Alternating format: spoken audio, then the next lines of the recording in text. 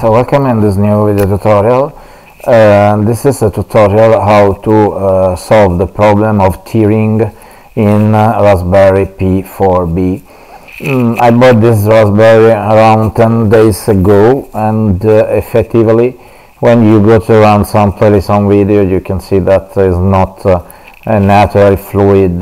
This is not about CPU or performance, but is a problem of configuration.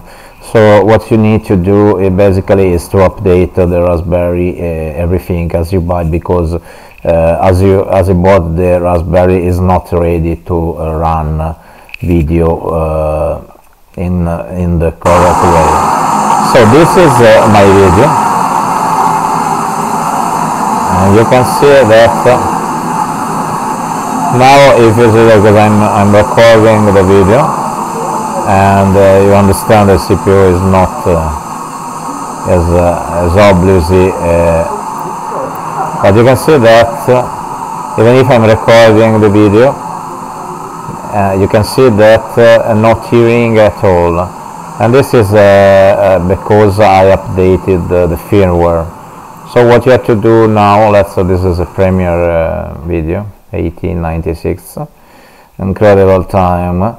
You have to do to run some command in the command line.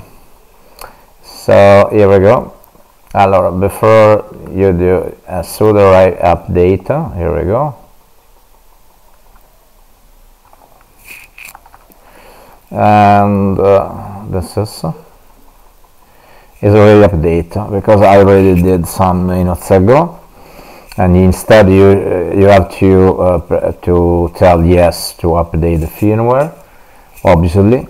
And another command you have to do is to do sudo resp config, and to go advanced and options, and go here in compositor to set no, and you have to reboot. And when you do this action, is the only way to avoid the tearing in Raspberry, and you shall see that everything will run perfectly.